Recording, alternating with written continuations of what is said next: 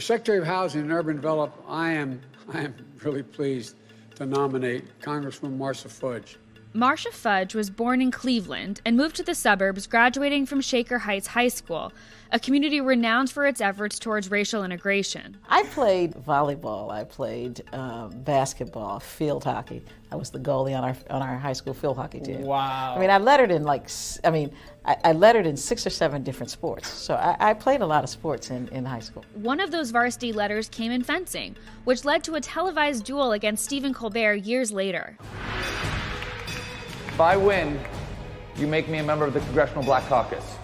Fudge went to Ohio State University, playing basketball her freshman year, and graduated with a degree in business, and later attended law school at the Cleveland Marshall College of Law. She practiced law for a few years and then became the chief of staff for her friend, Stephanie Tubbs Jones, during Jones' first year in Congress. But before even spending a year in D.C., controversy strikes and an opportunity arises. The mayor of her hometown in Ohio, Warrensville Heights, was indicted and was forced to resign. A lot of community people were coming to say, we really want you to run. And so I ran, and I won. After 8 years as mayor, tragedy. Stephanie Tubbs Jones has died after suffering a brain hemorrhage. And a seat in Congress opens up. And so we're very close, and I wanted to be sure of 2 things. One is that her work would continue, and secondly, that her legacy would be what I thought it should be. The party selected her to run, and she won, filling her friend's seat. And Fudge quickly makes her mark in the Capitol, becoming the chair of the Congressional Black Caucus from 2013 to 2015. We pride ourselves on being what we call the conscience of the Congress. We fight for people who are poor, people who are disadvantaged, people who are underserved, no matter their race. Mr. Speaker, I rise today on behalf of Americans' 12.5 million obese youth. Not only are minority voters less likely to possess an ID, but they are also more likely than white voters to be selectively asked for an ID. So when people say that this does not affect the African American population, something is amiss in their thinking. If the role is to prepare young people for the workforce, why are we cutting the budget? She became DNC chair in 2016 after the Debbie Wasserman Schultz email scandal.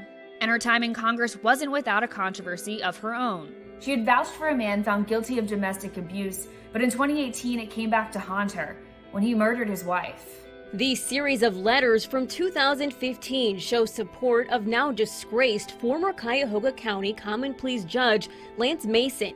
He pled guilty to domestic violence in an incident with his then wife, Aisha Frazier, all years prior to her stabbing death. Congresswoman Marcia Fudge, a self-described friend, wrote in August of 2015, Lance accepts full responsibility for his actions and has assured me that something like this will never happen again.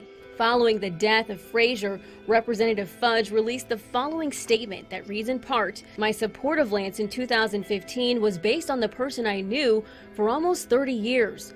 The person who committed these crimes is not the Lance Mason familiar to me." Despite the controversy, the vast experience Fudge accumulated during her 12 years on the Hill led to a flurry of speculation over her potential cabinet position. Northeast Ohio Congresswoman Marcia Fudge, reportedly a finalist for Secretary of Agriculture. Congresswoman Marcia Fudge, who I might add could do many jobs beyond the one I'm asking her to do.